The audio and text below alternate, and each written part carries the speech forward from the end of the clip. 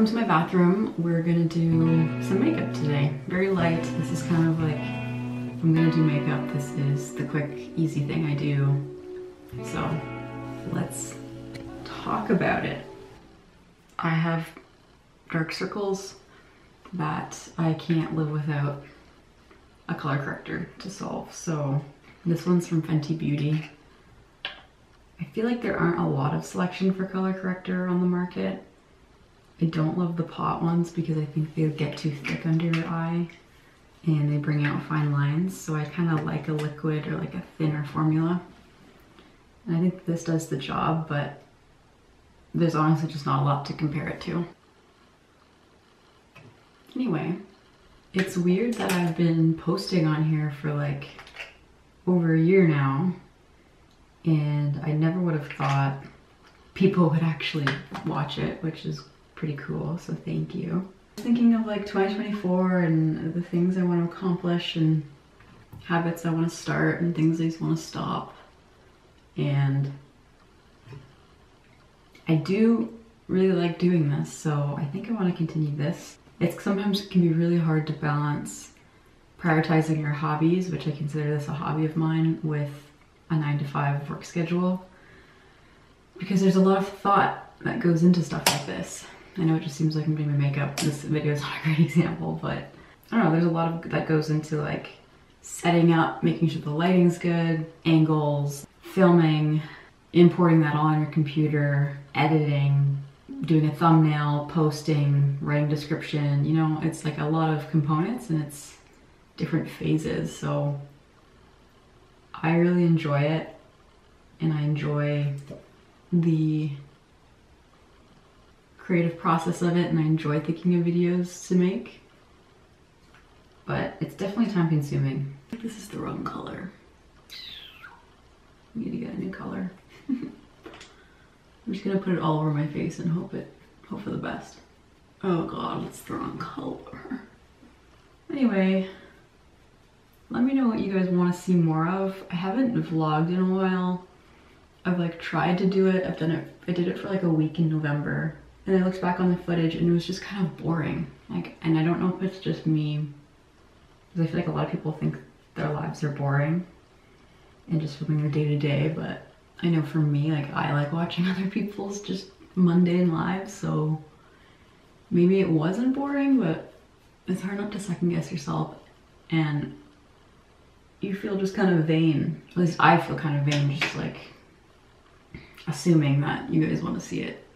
It's not easy, like, putting yourself out there on the internet. You just second guess yourself a lot, but the whole reason I kind of wanted to do this, aside from like I really enjoy video editing and that whole like production side of it, was I wanted to prove to myself that the fear of being judged, or yeah, I guess just the fear of being judged or like what people will think, isn't something I want to live my life having. And this was like a challenge for myself, to force myself to put myself out there and create output. And I'm glad I did, because this has become a nice hobby for me, but it's also something that, you know, not like some of my friends know about it, not a ton of people in my life know about it, and I kind of feel like part of that is because I want to keep it precious to myself and something that's just for me. And when people find out about it in your circle, it might become more pressure, performance-based, which I don't want to be. I'm not trying to become the next Emma Chamberlain. I'm just, I don't know, I think this is a fun thing to do, and like, you have all these videos and keepsakes of your life to look back on. But then if I'm being real, then it's also like, I don't want to be embarrassed about it. And I know that's stupid because most of the time I don't feel embarrassed about it. But it's just like all the things in your head, your thoughts rolling around your head, thinking what people will think, even now that I'm a year into doing this. And it's stupid and it's just noise. And so I keep forging ahead. I want to be more, I guess, proud of it and just talk about it more normally with friends and family. I think that's one of my goals for the new year. I think it also holds me accountable to like, now I've told all these people about it, I have to do it now. And that was kind of part of like when I did start the channel, or I was like psyching myself up and being like, am I gonna do this? This is embarrassing. No, it's not. Like, it took me a few months to actually decide to take the leap and actually do this. And part of my way of like forcing myself to do it was telling people about it, and like my close friends and family. This is what I'm interested in doing. Like, I want to try it. And so it holds you accountable when the next time they say like, oh, did you end up filming or posting anything? I don't know if you're considering starting a YouTube channel, or I don't know, posting on any social media platform, creating any form of content, or writing blogs or whatever, creating output for public eyes to see. I think it's a very vulnerable and brave thing to do, so good luck, I salute you. And even if it doesn't become anything groundbreaking, if you're starting it for the right reasons, because you're genuinely interested in trying it and enjoy the process, then I think it's still worth your while. Okay, I know I've been kind of talking, but I've basically used NARS concealer, glossier blush in the shade Dusk, Fenty Beauty color corrector, and then glossier boy brow. I'm giving a call.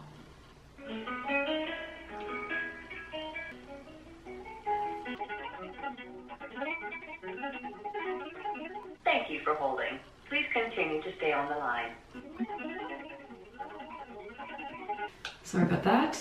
Okay, I'm now going in with bronzer from my trusty Patrick Claw palette.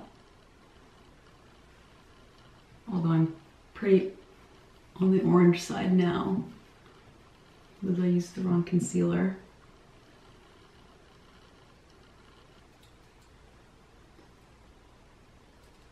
Getting very excited for the holiday season. I have my cousins coming from the States coming over and staying with us for a bit over Christmas, which will be really nice to see them. And my family's doing like, there's a curling club. My family's not curlers, first of all, but there's a curling club by my house. And we thought it'd be really funny to just like book a rink, because there's about 15 of us on my mom's side that's all coming, and go curling. And so we're all gonna suck at it, but it'll be fun.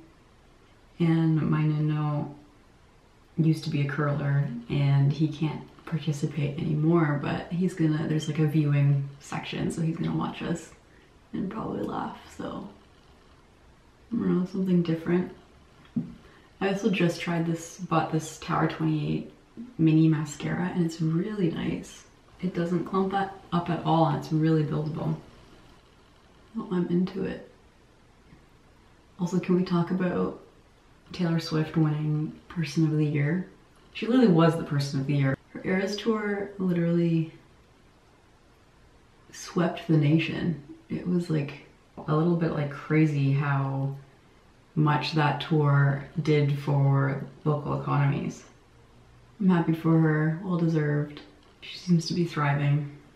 It's definitely been her year. What I like to do, especially in the mornings for like work, if I look extra haggard, I'll take a nude liner. This one's from Sephora called Coconut. It's a matte liner, and you just put it in the waterline and it wakes you up a bit. It's an uncomfy feeling, but it's pain. I don't know, I think it makes a difference.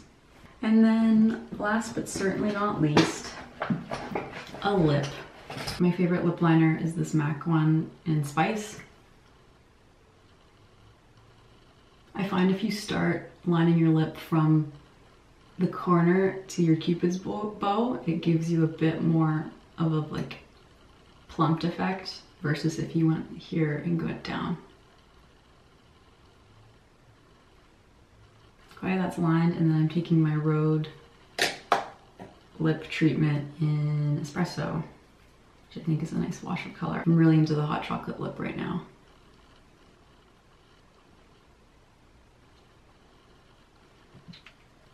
Yeah, that's the look. Very simple, very easy. I did a nude blush, a Futuredew Glow kind of hot chocolatey lip.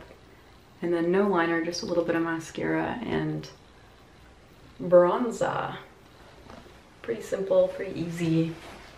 If you like these videos, let me know. And similarly, if you have video ideas for the new year for me, or if you want to see more vlogs and stuff like that, let me know. Your comments and feedback's always really welcome, and you guys are very kind. So thank you, and we will chat soon. Bye.